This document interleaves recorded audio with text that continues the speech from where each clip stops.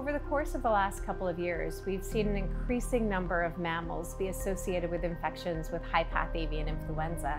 You can look at the USDA website and see the species that have been associated with infections, and in some cases, with serious disease. What we haven't seen before are any of our production animals, and specifically livestock, affected with high-path avian influenza. I've talked to virologists, veterinarians, state and federal health officials across the country, and I don't think anyone anticipated this as a finding. Relatively early in the outbreak, we actually started to see high-path avian influenza in some mammals, wild mammals as well.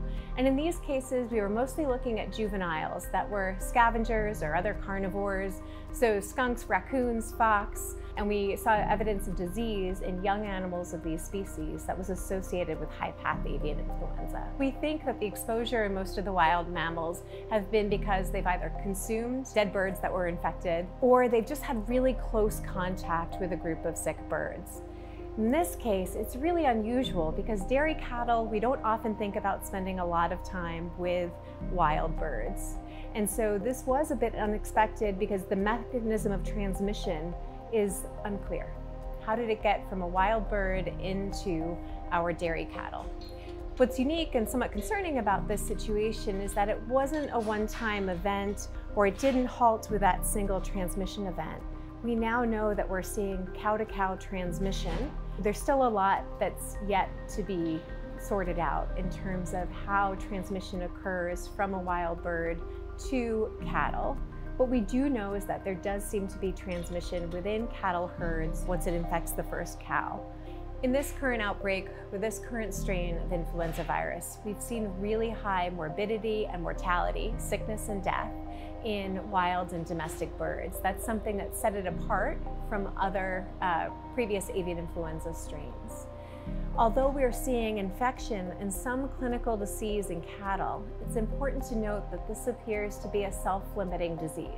That is, the cattle improve on their own within a couple of week period and eventually get back to close to normal or normal milk production. We know it's a potentially zoonotic agent. By zoonotic, I mean a virus that can spread from animals to people. There have historically been other avian influenza strains that have been more associated with transmission in people. But to be clear, with this current strain, the risk appears to be very low.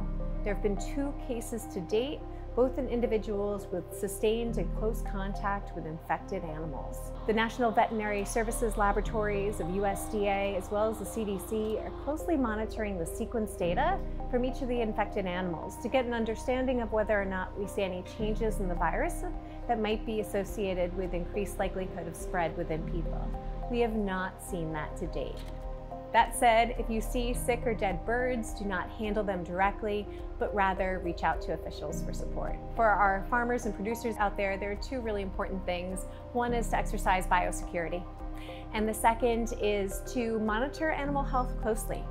Looking for drops in milk production, animals off feed, tacky feces or diarrhea. Those are all clinical signs. Reach out to your veterinarian, and for veterinarians, I encourage you to reach out to your veterinary diagnostic laboratory or to the state animal health agency to get further direction.